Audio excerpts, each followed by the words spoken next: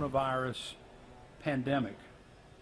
Now there's over 1,000 active cases in the state of South Carolina, and that number has doubled since late last week. The deaths in the United States of America, now over 3,500, has tripled since Friday. Tripled the number of deaths just in 3-4 days' time. Charleston County now reports 142 cases. So I just can't emphasize enough the continued importance of everyone staying at home unless you need to go out for an essential service, to stay distance when you do go out, and to stay smart, stay well. So we have to stick with it, y'all. And I want to commend some of the neighboring cities who are all stepping up and adding further measures in order to keep people safe. And the city of North Charleston has come up with some good recommendations for retail stores that Chief Courier is going to share with you. We're going to adopt those same guidelines in the city of Charleston.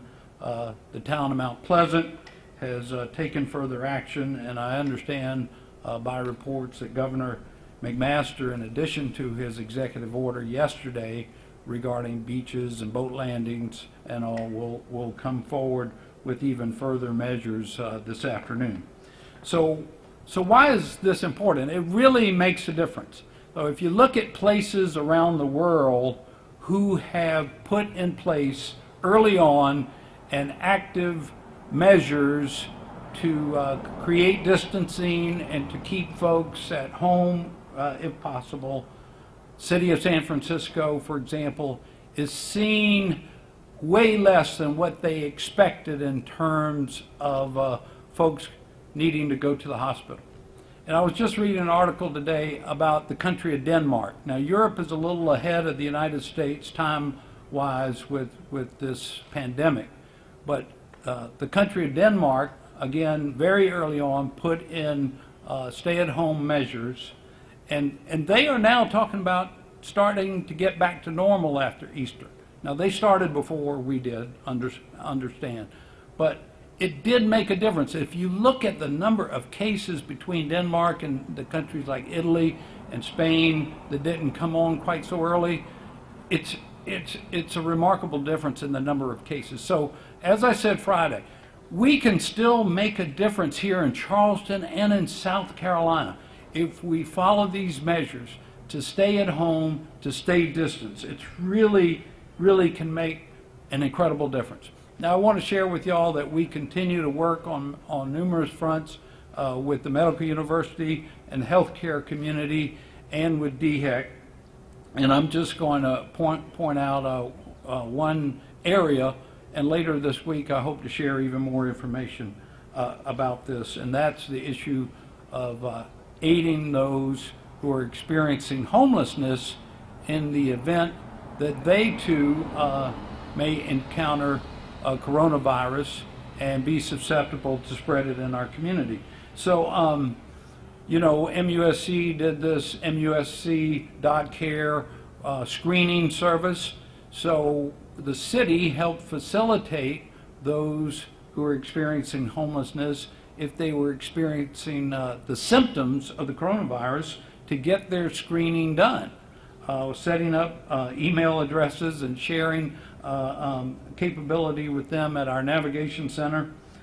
Then we work with Federal Health Clinic in order to transport someone experiencing homelessness and also the coronavirus symptoms. Put them in a place of isolation while they were then afterwards taken to get a test, wait for their test, feed them in the meantime while they're in isolation, and then thankfully to date, the folks that we have gone through this protocol have not tested positive. We're waiting on 2 tests right now. And then if they did test positive, to maintain that place of isolation or quarantine for them. So just think about all those steps that are involved to help someone in our community experiencing homelessness in the event they are experiencing the symptoms of the coronavirus. And so our staff has been hard at work and working with DHEC and MUSC on that issue. Now, as we talked about before, the impact of all these closures and the coronavirus on our economy will be intense. I think Charleston kind of takes a double hit because of our strong economy here on tourism and hospitality. They kind of took the first blow, if you will, when restaurants were closed for on-premise dining. We have 40,000 local jobs in this business, so we want to be as helpful as possible for these businesses when they're able to get back on their feet. I had a conference call today with a consortium of banks. All the banks in our community are on board to help our small business community. They're all were on the same page about deferring payments, about forgiving late fees, about being ready to step up. They're all getting ready to step up to help assist the Small Business Administration in administering the new loan programs that were approved by Congress last Friday, including the emergency disaster funds that if you apply, you can get within 3 days a $10,000 forgivable grant to help your business. And all of our banking community will be stepping up to the plate to help with that. And as the SBA finalizes those guidelines over the next couple of days, hopefully by the end of this week, beginning of next week, we'll have another announcement with those banks to share with the public just how willing we are to help them. Enforcement of our existing ordinance, emergency ordinance, and those of the governor. I'm going to call on Chief Courier and Chief Reynolds to give you all an update on that. But needless to say, we thank Governor McMaster for his leadership, and we stand ready as a city to, as he's asked us to do, to help enforce his emergency measures. And we believe that all of the measures that we've taken as a city are absolutely lockstep in concert with the governor's wishes to keep folks safe and well and urge folks to stay home and stay distanced. So Chief Courier, our fire chief, is going to share some remarks about what we learned this morning that the city of North Charleston is doing that we want to also do. Chief? Good afternoon. To lessen the chance of spreading the virus while in retail spaces, we are asking that retailers voluntarily comply with the following 4 recommendations. First, we ask that they limit their occupancy to 50% of that allowed by code. We ask that they mark and identify areas for proper customer separation at checkout lanes.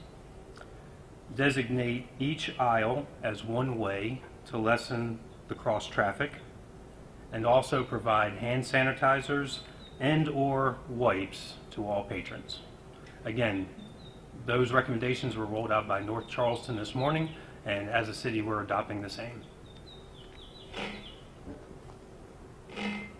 So we thank Mayor Summey and his fire department for their leadership in that. I will note that last Friday our livability and police officers were meeting with all of the grocery stores and big box retailers that remain open in the city of Charleston to give them guidance on social distancing and how they might comply with our ordinance. But these specific recommendations make a lot of sense to us. Now on further enforcement matters, Chief Reynolds.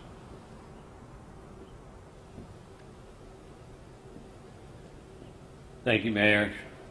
I feel very fortunate to be able to work for a mayor, a leader, a man who cares so deeply about this city, who so courageously is doing everything possible to keep us all safe. A few things I'll cover is just re-emphasizing the importance of social distancing. It sounds simple, but everything we're doing is to try to keep everybody safe, to keep everybody home if you don't need to be out. We continue to focus on reducing crime and the fear of crime in our communities. Our calls for service were down significantly week 1. Week 2 they started ticking up, and we're almost back to a normal cycle of calls for service. We actually had a homicide on Monday morning, early yesterday morning. I say that because we have a lot of work to do to reduce violence, to focus on crime, and to keep our city safe. And as we focus on the ordinances of the city, as we focus on the governor's orders, and as we focus on keeping people home, we need to be out in the communities, and we are out in the communities, and we don't want to spend too much time splitting up gatherings, which we have done in different places. But here's the good news. The great people of this city are voluntarily making this work. And I want to say thank you to everybody that's been a part of that.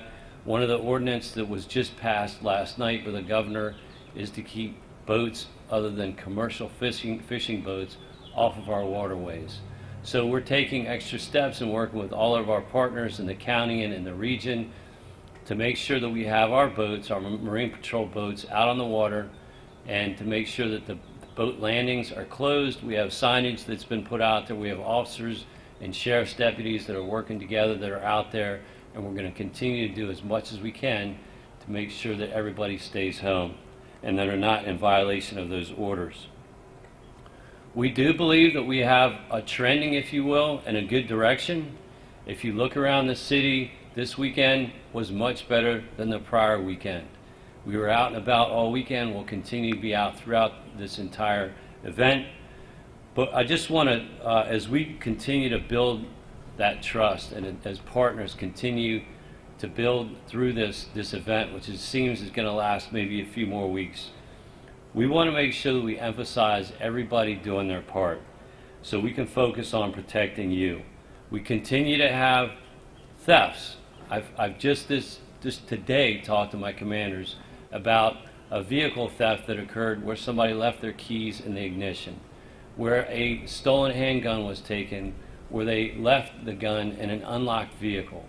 Those are things that we can all do to protect our city, to partner together with our communities. Things like prevention and education, not just with social distancing, but to keep our communities safe. And the last thing that I just want to emphasize again and end on is the amazing sacrifice of the people in our communities. Let's continue to check on our neighbors, especially our elderly neighbors, those people that are sick, that are shut in, that need help. There's an amazing togetherness that I feel in our community. People want to get this right. As the mayor has said from day one, if we can flatten this curve, we can get back to the recovery phase, back to normal more quickly. But we have a lot of work to do until that occurs. So thank you to everybody that's been working with the police department.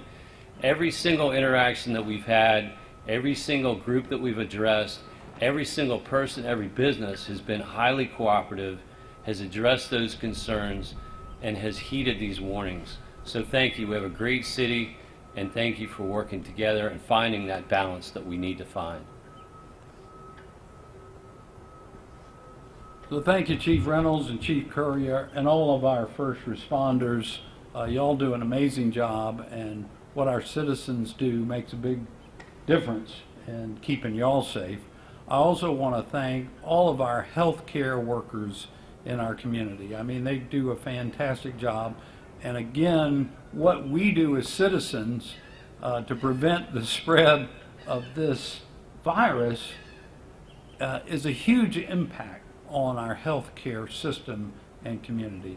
Lastly, I want to thank our citizens, because as Chief Reynolds pointed out, it's really your willingness and collaboration that's making a difference and can continue to make a difference. I'm just going to use the example yesterday of the governor's leadership to rain down on boat use and folks gathering on beaches and sandbars and all like that. Hey, I'm one of the first guys, that's what I love to do. I love to be out on the water and all like that. But we've got a couple more weeks, everyone, where we all need to pull together, and I know it's challenging. We're not used to it. Maybe we're getting used to it now. But continue this distancing, staying at home if you can, prevent the spread of this virus, to flatten this curve. It will make a difference in Charleston and in the state of South Carolina. We can still make a difference. It's so important for us to do this. So I just want to thank our citizens for your cooperation so far, your understanding, your patience. We need to keep it up for a bit longer. We need to stick with it. And this will make it so much easier for us to recover, to be resilient, and to rebound when the time comes. And it's around the corner, but we need to stick with it for now. So without further ado, I'll open it up, see if y'all have any questions for myself or one of the chiefs. Are there any plans to use any city buildings as potential hospital overflow sites if that becomes something that's needed? Well, if it were needed, it certainly would be considered. We've been, as I mentioned, in close contact with the medical university. I think they're looking at some other alternatives first, but I'm confident that they are exploring all those possibilities. If we all do a great job, though, in flattening the curve, it will just be a contingency plan and not a plan that they have to execute. But trust me, they are making those contingency plans.